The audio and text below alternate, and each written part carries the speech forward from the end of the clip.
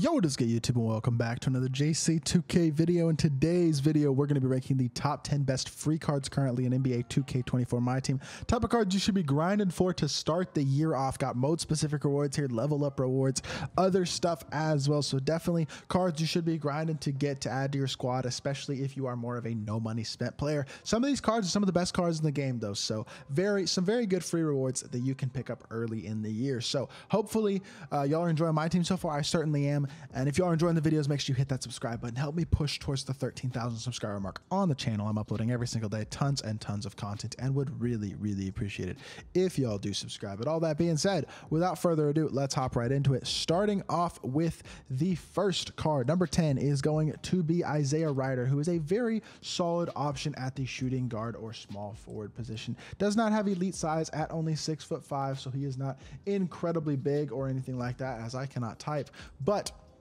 6'5", 6'8" wingspan, 83 speed and excel is good. He's a pretty good shooter and he's a very good slasher.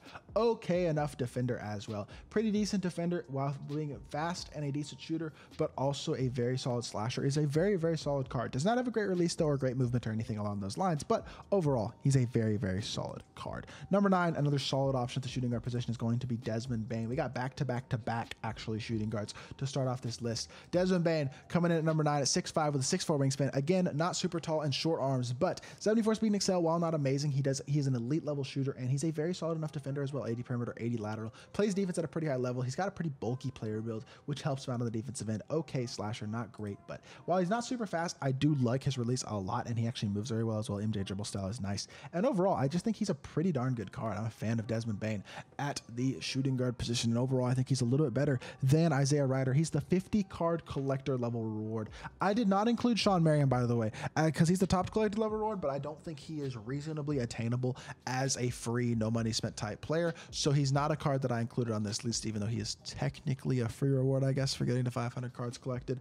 That would cost a lot of money at this point in the game, I think, so I will not consider him on this list. Now, Bruce Bowen is coming in at number 8, as y'all saw. I didn't mention that yet, but he is 6'7" with 6'10" wingspan, so he's an elite 3 and D shooting guard, and that's exactly what Bruce Bowen does. He plays D and he shoots threes. 78 speed, 75 excel, not crazy, but not horrible. 85 star 3 though is really good, and he's an elite level defender. Now, release is good as well, going with that Quindary Weatherspoon base. Wes Matthews upper is really solid, and I mean, he's an overall very good card, but pure 3 and D. He's basically budget Clay is what this card is. He's like 90% of what Clay gives you. Very good option though at number 7. Now, number 6, gonna go with Mr. Alonzo Mourning, who is the triple threat offline 100 wins reward.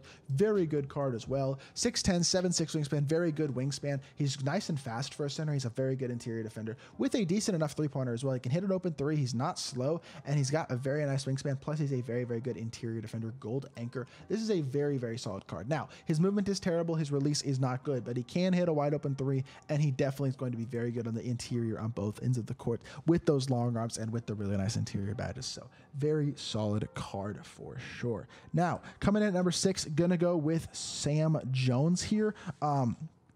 Sam Jones, I would say, is good. I wouldn't say he's unbelievable by any means, but I do think he's a pretty darn good option at the shooting guard position. Shooting guard position isn't the strongest position in my opinion, but Sam Jones, he's fast and he's an exceptional shooter with really good shooting badges. His release is also really good. He's an okay defender as well. He's not an incredible slasher. He can get up and get the dunk down. He does have a pretty good wingspan at 6'7". Not super tall, but money release. Really, I think the best shooting guard that we've seen so far. I know we have a lot of shooting guards in the bottom 5, but I promise we're not going to put a bunch more shooting guards in the top 5, but I do think Sam Jones is a good card. I just don't think the shooting guard position is that deep in general, which is why these guys are a little bit lower on the list, even though there are a lot of solid shooting guard rewards. Pau Gasol comes in at number 5 for me. I think Pau is really good. 7 foot to 7'4" wingspan. The ability to play power forward or center. I would play him at center, being only 64 speed, but he can hit open 3s. He's a very good standing dunk guy, very good interior defender. Again, kind of similar to Alonzo Mourning, not quite as fast, but a little more well-rounded, a little bit better shooter, better release, probably not great release, and his movement's still going to suck, but I think he's a better option than Alonzo Mourning by a little bit,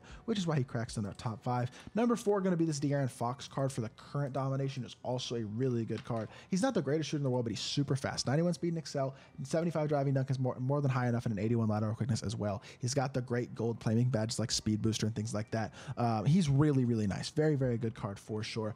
Is De'Aaron Fox. 74 3 ball as well isn't super high, but his release is really nice. He's got a fast release as well. He's just a really good good card. De'Aaron Fox is always a nice early game card, gets this Ruby card, and he's definitely one of the better free rewards in my team. Number 3, Magic Johnson. He can play center. I think this is such a cool card because Magic at point guard would be so OP right now, but Magic at center is not OP. That being said, he's very cool and very fun. An 83 speed, 83 excel center who can slash a little bit, elite passer, can create his own shot, has a little bit nice sigs, and can hit a wide open 3 is a really interesting card. Obviously, he's going to struggle on the interior against actual centers, no doubt about it, but he can at least rebound a decent bit. They give him okay rebounding, and he is decently tall at 6'9", still. That's not super short yet this year. He can hit a wide open 3, and his movement is pretty nice. He's always got some glitchy behind the back stuff and things like that. Card is really nice, honestly. I like Magic. Very fun card to use. Definitely am enjoying trying him out, and I think for a level up card, very cool, fun card to get. Now, Brandon Roy is coming in at well, I just spoiled number 1. I think y'all knew Brandon Roy was going to be number 1, though. We all knew that, right? But Kyrie Irving, is number 2, who is the best point guard in the game and the best card in the game right now because Brandon Roy isn't quite available, but he will be very soon. Now, 93 speed and excel, 92 shot 3. Those are the fastest speed and excel and fastest shot 3 that we've seen all day. Highest shot 3 that we've seen all day. Defense is also really good at this point in the year for a PG. 86 lateral quickness, 80 steal, 76 perimeter is actually really, really solid. And he's got silver glove, interceptor, and pick dodger, which is super nice. Can get ankle braces as well.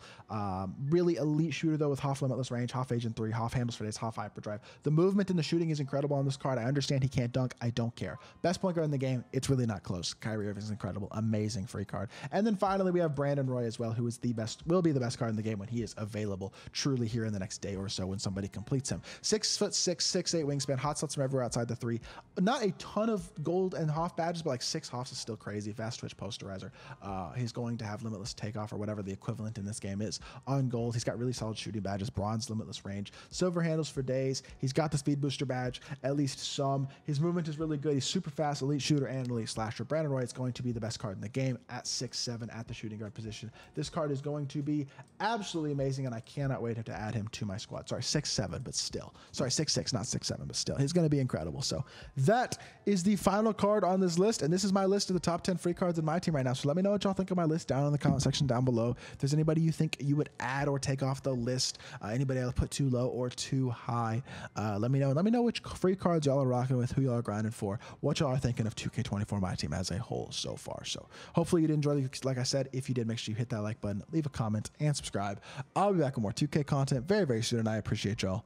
Peace.